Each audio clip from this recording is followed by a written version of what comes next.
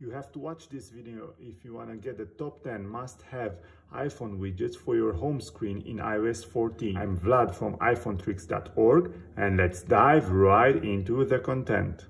Let's get you going with Pedometer++.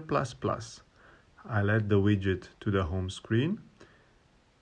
Notice that there are 5 different widgets available, 3 small size widgets and 2 medium size ones, I'll add the daily step graph, and now I'll add all the other small size widgets, and I'll create a smart stack out of pedometer widgets.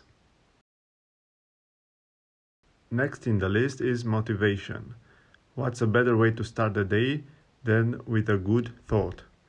Motivation has 3 widget sizes, all of them available. I'll add the small widget. The weather channel widget is also a must-have. It comes with all 3 widget sizes, medium, small and large, and it provides minute by minute forecast about precipitations. Fourth on the list, we have kitchen stories. Don't get bored and cook the same thing every day. With kitchen stories widget, you have the daily recipe in 3 sizes, and let me add the small size. Next up, we have the Google search widget. Having the Google search engine on your home screen in iOS 14 is a powerful tool. You can choose between small and medium size, and the medium size comes with incognito search too, and looks also very nice. Next up, we have our first bonus of the video. If you are more privacy oriented, you might go for DuckDuckGo, which is a privacy browser for iOS 14 instead of the Google search. Now let me make a bit of room on the home screen and create some smart stack to be able to accommodate the other widgets. On number 6 we have Eventime, which allows you to add a countdown widget to your home screen.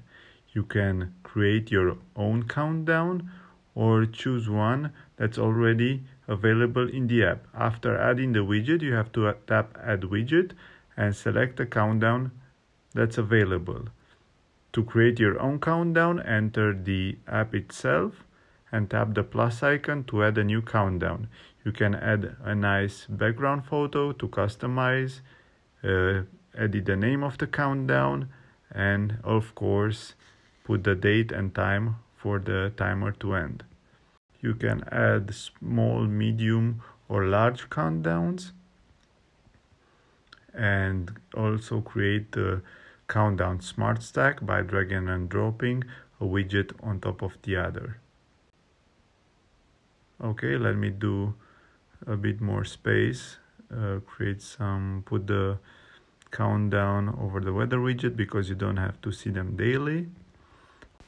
On number 7 we have IMDb, the popular movie rating website that adds a bunch of widgets including popular trailers, Born Today, What to Watch, all in medium size, What to Watch in large size, and latest news in all 3 sizes.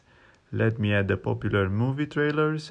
Up next we have Wikipedia, the free encyclopedia, and brings lots of widgets, including picture of the day in all 3 sizes, on this day in all 3 sizes with popular events from the past, and the most popular articles of the day. Okay, let me add the Wikipedia widget over the countdown widget, and we save the best for last. Color Widgets is one of the best custom widget apps. It provides widgets in all 3 sizes. You should first open the Color Widgets app and customize your widget. Here you can choose from predefined layouts. Tap on a layout to select it, or tap on the active widget to add your own background from the Photos app, and then choose your font, your theme, and various other settings. Tap on Save Widget. You can also choose if you want the widget to display the battery percentage, and the time format. Notice that with color widgets you can display in a single widget multiple data, including the date, the day and time, the battery percentage, and much more. Let me make some more space, and we'll go on to number 10, Widgetsmith. This is perhaps the most popular custom widgets app on the App Store at the moment. Similarly, you have to add a widget, but before you do that, you have to customize your widgets in the main app.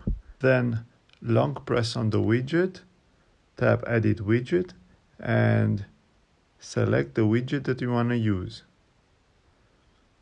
If you want to create a new widget, open the main app, tap on Add Medium Widget, for example, tap on the widget, tap Default Widget, and browse through the available types. You can choose from photo widgets, calendar widgets, weather widgets, activity widgets, and so on. Let me now add a new photo widget. I'll have to select the photo that I want to use. I go in the Photos app, select the photo, and rename the widget to better identify it in the list, and tap Save. That's very important.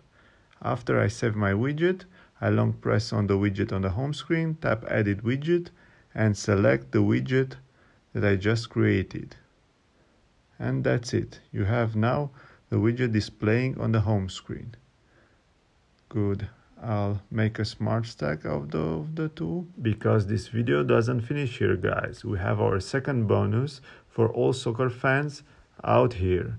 So it's called FotMob, and it allows you to add a widget to your home screen that tracks your favorite soccer team.